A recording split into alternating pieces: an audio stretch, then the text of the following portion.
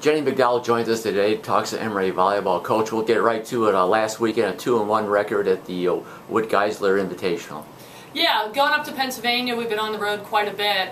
It was a really fun weekend for us. Came up one match short of going 3-0. Eastern played a tremendous match against us, but I was really excited about how we responded and played a really good match against Juniata, one of the top teams in the country. So, you know, it wasn't exactly what we hoped for, but really proud of them, and I thought we finished extremely strong.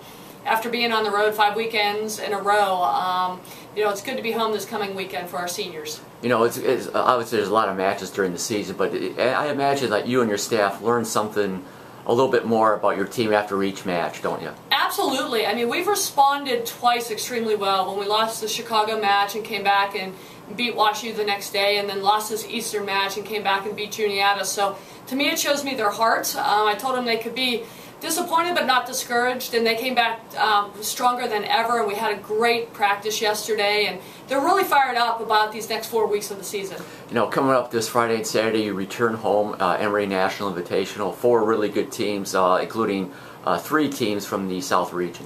Yeah, starting off with Randolph-Macon, they're number 2 in the region. They were in the Final 8 last year, one of the best coached teams in the country, and they always play hard. We've watched them on film. These guys play every single point to their best ability, and again, extremely well coached, so we've got to be ready. And then we turn around and play Clarkson, another top 8 team from last year.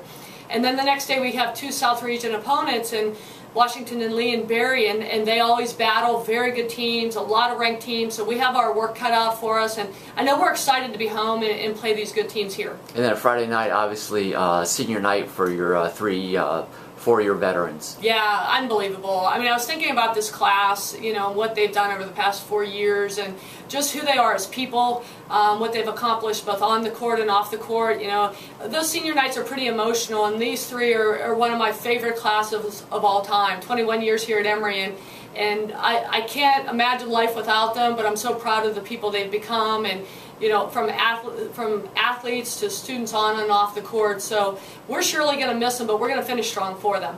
All right, Coach, thanks very much for your time. We'll let you get back to work, and we'll see you next week. Thank you so much.